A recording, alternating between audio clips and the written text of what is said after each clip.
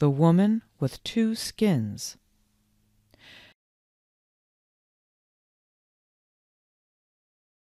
Iamba I of Calabar was a very powerful king. He fought and conquered all the surrounding countries, killing all the old men and women, but the able-bodied men and girls he caught and brought back as slaves, and they worked on the farms until they died. This king had 200 wives, but none of them had borne a son to him.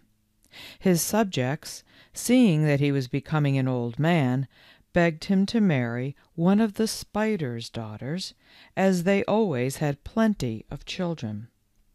But when the king saw the spider's daughter, he did not like her, as she was ugly, and the people said it was because her mother had had so many children at the same time. However, in order to please his people, he married the ugly girl and placed her among his other wives, but they all complained because she was so ugly, and said she could not live with them. The king, therefore, built her a separate house for herself, where she was given food and drink the same as the other wives. Everyone jeered at her on account of her ugliness, but she was not really ugly, but beautiful, as she was born with two skins, and at her birth her mother was made to promise that she should never remove the ugly skin until a certain time arrived, save only during the night, and that she must put it on again before dawn. Now the king's wife knew this, and was very fearful lest the king should find it out and fall in love with the spider's daughter. So she went to a juju man and offered him 200 rods to make a potion that would make the king forget altogether that the spider's daughter was his wife. This the juju man finally consented to do, after much haggling over the price, for 350 rods, and he made up some medicine, which the head wife mixed with the king's food. For some months this had the effect of making the king forget the spider's daughter, and he used to pass quite close to her without recognizing her in any way. When 4 months had elapsed, and the king had not once sent for Adiaha, for that was the name of the spider's daughter, she began to get tired and went back to her parents. Her father, the spider, then took her to another juju man, who, by making spells and casting lots, very soon discovered that it was the king's head wife who had made the juju, and had enchanted the king so that he would not look at Adiaha. He therefore told the spider that Adiaha should give the king some medicine which he would prepare, which would make the king remember her. He prepared the medicine, for which the spider had to pay a large sum of money, and that very day Adiaha made a small dish of food, into which she had placed the medicine, and presented it to the king. Directly he had eaten the dish, his eyes were opened, and he recognized his wife, and told her to come to him that very evening. So in the afternoon, being very joyful, she went down to the river and washed, and when she returned, she put on her best cloth and went to the king's palace. Directly it was dark, and all the lights were out, she pulled off her ugly skin, and the king saw how beautiful she was, and was very pleased with her. But when the cock crowed, Adiaha pulled on her ugly skin again, and went back to her own house. This she did for 4 nights running, always taking the ugly skin off in the dark, and leaving before daylight in the morning.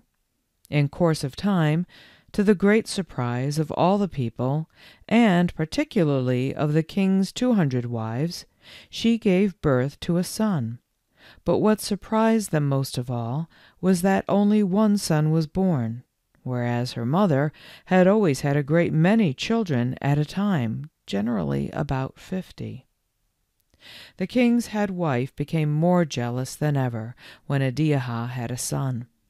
So she went again to the juju man, and by giving him a large present, induced him to give her some medicine which would make the king sick and forget his son.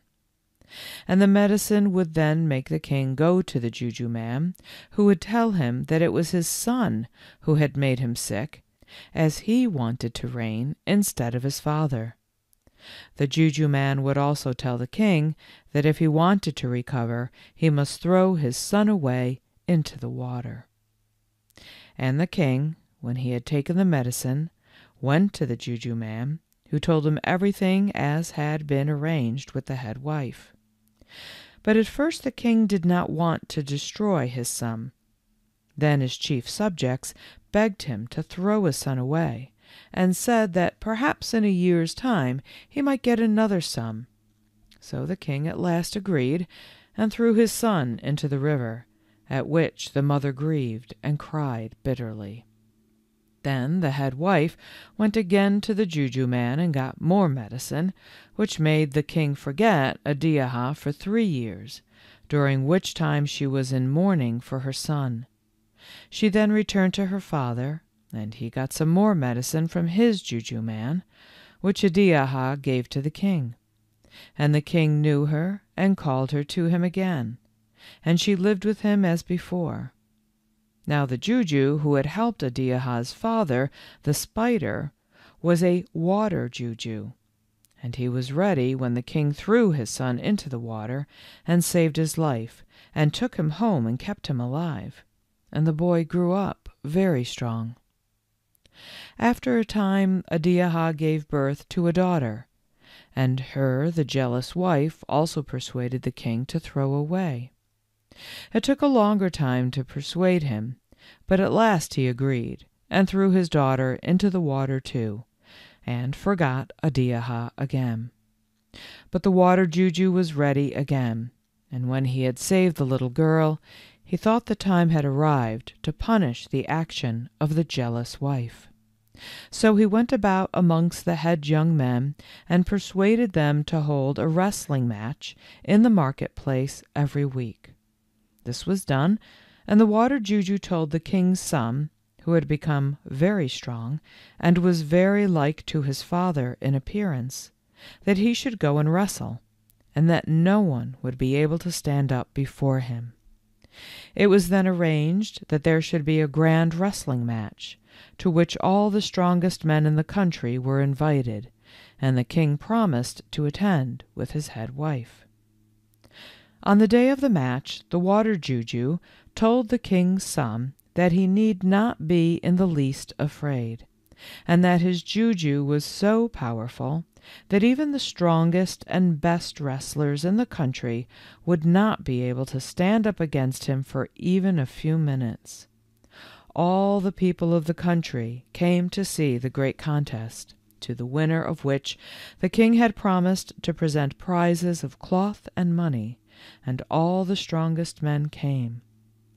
When they saw the king's son, whom nobody knew, they laughed and said, "Who is this small boy? He can have no chance against us." But when they came to wrestle, they very soon found that they were no match for him. The boy was very strong indeed, beautifully made, and good to look upon, and all the people were surprised to see how like he was to the king.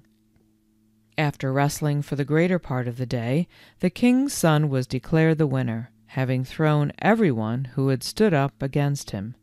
In fact, some of his opponents had been badly hurt, and had their arms or ribs broken, owing to the tremendous strength of the boy.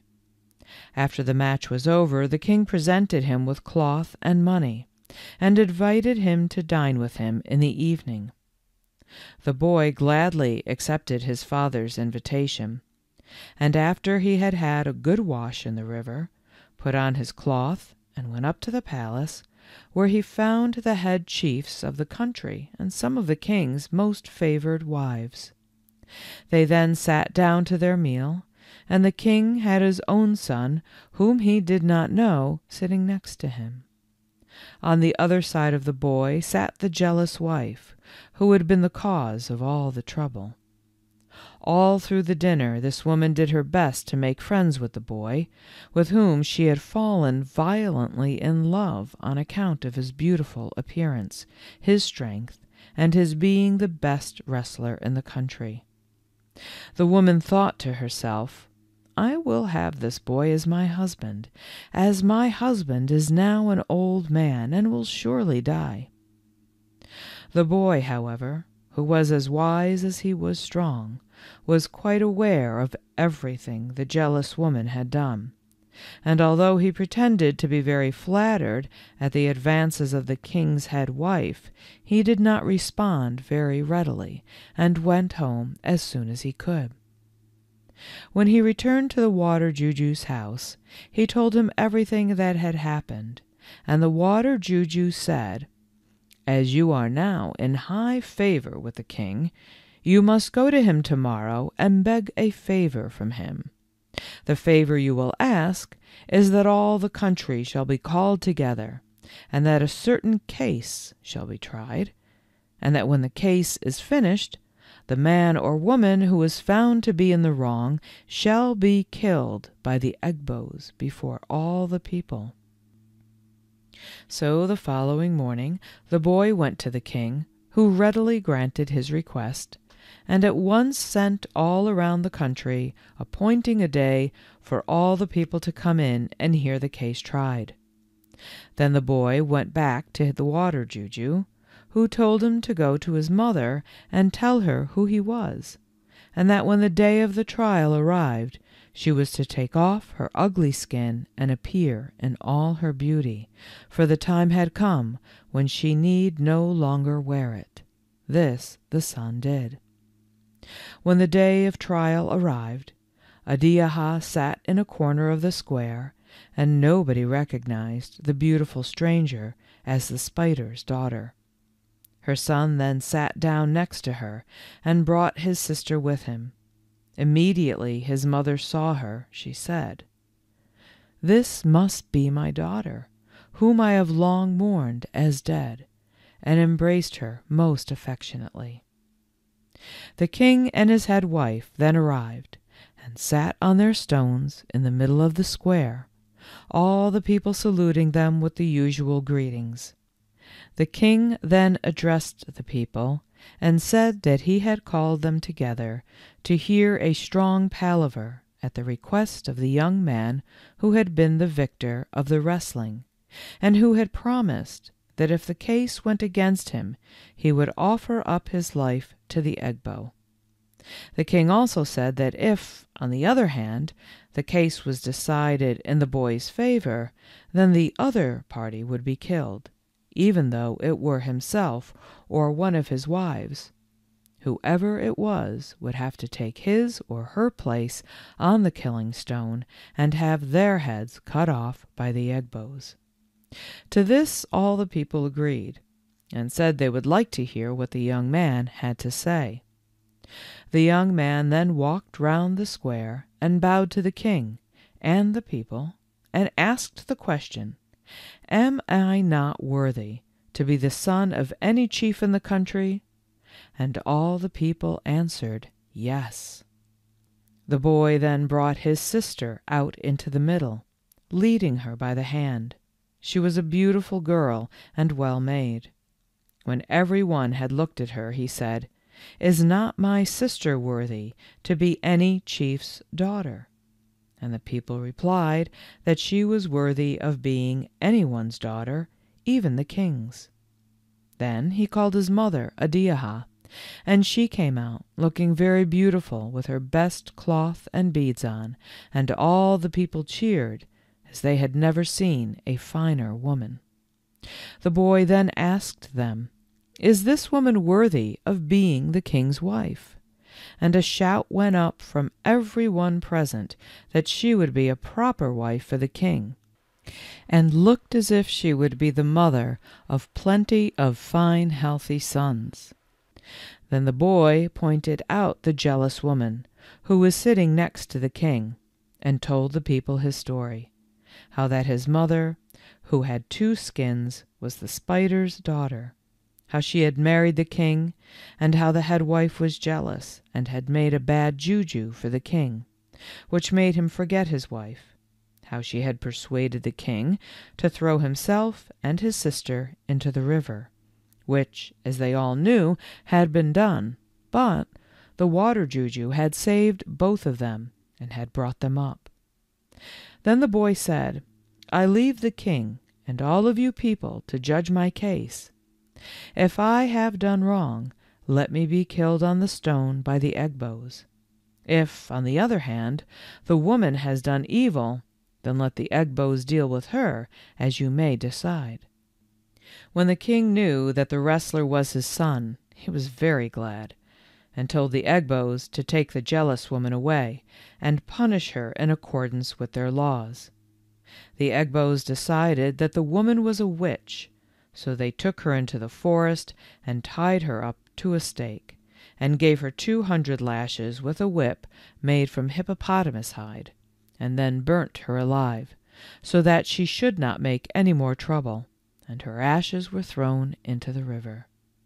The king then embraced his wife and daughter, and told all the people that she, Adiaha, was his proper wife and would be the queen for the future. When the palaver was over, Adiaha was dressed in fine clothes and beads, and carried back in state to the palace by the king's servants. That night the king gave a big feast to all his subjects, and told them how glad he was to get back his beautiful wife, whom he had never known properly before, also his son, who was stronger than all men, and his fine daughter. The feast continued for 166 days, and the king made a law that if any woman was found out getting medicine against her husband, she should be killed at once.